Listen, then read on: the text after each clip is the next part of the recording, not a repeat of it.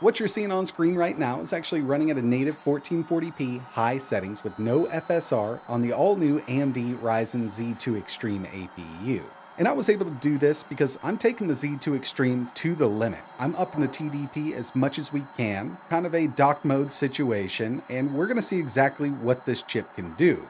At lower TDPs, when you compare it to something like the Z1 Extreme, I'd say performance isn't as good as I thought it would be coming out of the box. It's still a bit early, so it will improve over time, but I want to see what we can get out of this thing in kind of a dock mode situation.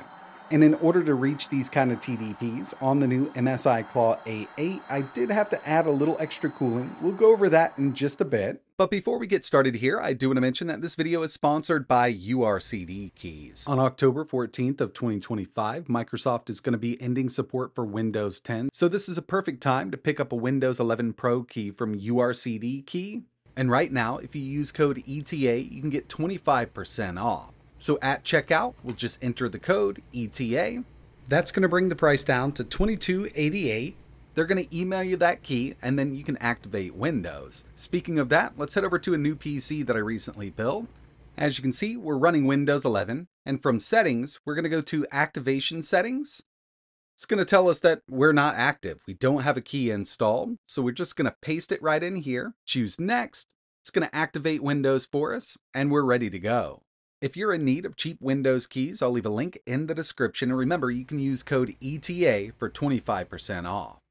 The Claw A8 with the Ryzen Z2 Extreme here has a boost up to 48 watts, but that's only for a few seconds. We've basically got a sustained TDP of 35, and as you can see, this is a smaller cooling system. I mean, it's not meant to go up this high, so I needed to find a way to cool it down at that 60 watt TDP, and my solution was actually pretty easy. I've got a flat aluminum heatsink here that just happens to clear the two fans, and this isn't going to do it, so we need a little something else. I'm going to be using a thermoelectric cooler. So I picked this up. I actually got two of these a while ago on Amazon. They're good up to like a 35 watt TDP. Basically, you add some power, one side gets hot, other side gets cold, also known as a Peltier cooler. And it actually works pretty well here, and I'm not just going to be setting it on here bare metal to bare metal. I've got some thermal conductive tape that I've used, and this is not going to be perfect, but we're not going to hit thermal throttle at that 60 watt TDP either. Getting in here to check everything out, as you can see, AMD Ryzen Z2 Extreme, we've got those 8 cores, 16 threads here, and that Radeon 890M iGPU. This is that 16 compute unit iGPU. And from MSI Center M, we can really only get a sustained TDP of up to 35 watts. There is a boost up to 48, but that's only for a couple minutes. So what I'm using here is a third-party application known as x86 Tuning Utility. From here, you can set up different profiles, and I've taken it up to a 65 watt TDP, but this maxes out at 60 watts. So I'll show you from CPU-Z, just run that stress test, and right down here, up to 59 to 60, and even if I put a load on the GPU, it's just going to be right there at 60. So it is limited in some way, but we're pushing a lot more into this chip than it was really intended for, and hopefully it does kind of pay off. Because like I mentioned, the performance that I've been seeing out of the Z2 Extreme is a little underwhelming, at least at the time of making this video. I mean, when you compare it to something like the Z1 Extreme, it's been on the market for a while. A lot of people have kind of had their hands on it. Power profiles have been tweaked by different companies, but I'm just wondering if we can get the clocks up on the CPU here and that iGPU, if it's really going to help out in the long run. The first thing I did here was run Geekbench 6 just to check out that CPU performance, and at the top we're at a 60 watt TDP. Single core and multi are looking pretty decent here, and comparing it to a 35 watt TDP from Center M, we've got a nice gain on single core, but multi-core really does kind of make up for it. We're up to 13,820 as opposed to that 11,163. Another one I ran was 3D Mark Time Spy. At the top, we're at 60 watts. We got a 4,053. At the bottom, 35, up to 3,495. And I'll tell you, even with Center M maxed out with that 48 watt boost I was talking about, I can almost reach the score that we hit here at 60 watts with that enabled. So I know that this chip was designed from the ground up for handhelds or low power consumption, but I was kind of expecting a little more taking that TDP up because the clocks on the CPU and GPU are much higher than they are at, let's say, 35 or even 48 watts. Okay, jumping right in here with Cyberpunk 2077. Got Afterburner up in the top left-hand corner. You can see we're right there at that 59 to 60 watt TDP. Zen 5 and Zen 5C core clocks look really good here, but that iGPU does seem a bit low. This will do up to 2900 megahertz, and this is something that I've kind of noticed on the Z2 Extreme. And in some cases, it just doesn't need to clock up that high, but I think with a game like this, it could benefit a bit. Either way, right now, we're at high settings, so we've got that high preset. FSR is set to quality with that preset. 1080p. And we're not quite at 60. I didn't suspect it would get up to 60 like this with that high setting at 1080. Dropping it down to 900 will net us a little more out of it, but still, we're a bit limited on this iGPU. So I do think going down to medium with maybe FSR set to balanced would be the way to go. So let's go ahead and try that. We'll go to that medium preset, balanced, and it's right there on the edge. So yeah, I thought we'd get kind of close with it. Either way, I mean, it still feels really smooth. I'm on a variable refresh rate display right now. Most new monitors do support FreeSync, so this could actually be a pretty smooth experience like it is here. But there's a way we can get more out of this and make it look a little better. We can go back up to those high settings, keep it at 1080, but we can add a little bit of FSR frame gen. So let's do that. We're going to go to high, FSR 3.1 frame generation. And unfortunately, I do have to restart the game for this to work.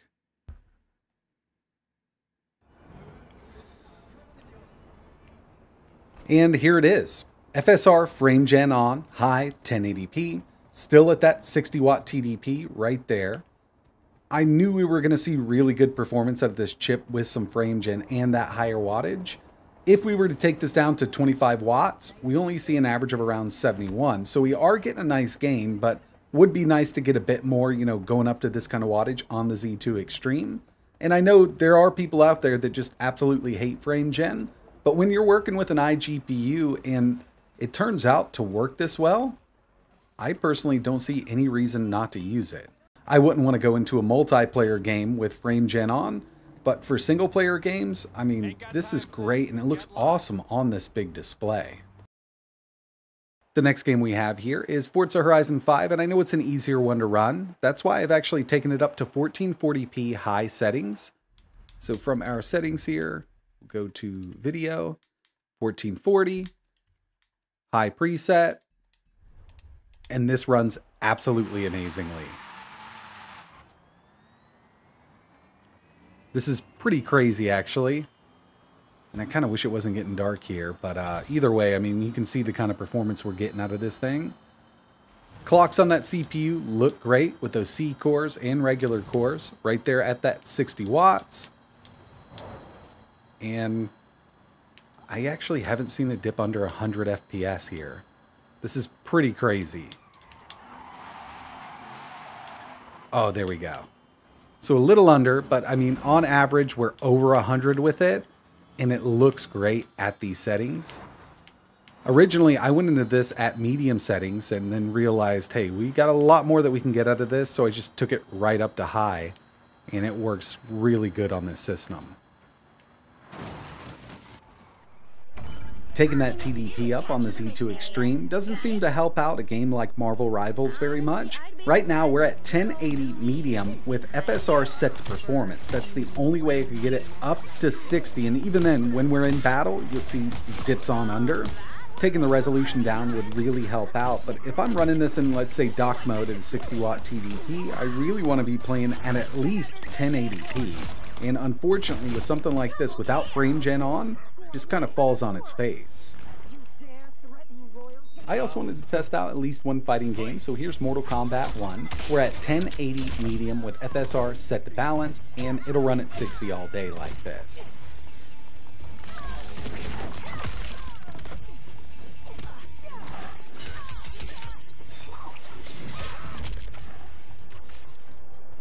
Spider-Man 2 1080 medium settings with FSR set to balanced. We're getting a much higher frame rate than we were at, let's say, a 25 watt TDP. At 25 watts, I usually just turn on frame gen because it's almost unplayable. So what I'm going to do now is just check it out with a little bit of frame gen just to see if we can get over that 60 mark. So 1080, FSR 3.1 set to balanced, enable FSR frame generation. And yeah, I thought that we'd see a really nice little hike here. Even at a 25 watt TDP, we can get over 60 with this game at 900p or at 1000p, given that this device is a 16:10 aspect ratio display.